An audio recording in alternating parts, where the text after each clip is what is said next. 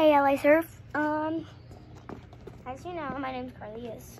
I don't know why I said that, but today I want to show you some easy basic steps for to do soul roll step over like that.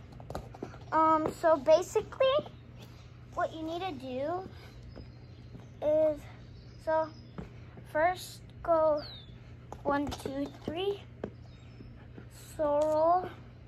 And then if you need to stop it, and then bounce your left foot over, and then you're right there, and then you just, yeah, and so, but here's fast,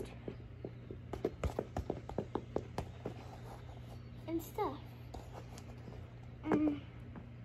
So yeah, those are the easy basic steps for soul roll step over, and the situation you'll need it is for when a defender is coming at you, and it's like, and then you do soul roll step over, and then you turn though. Okay, like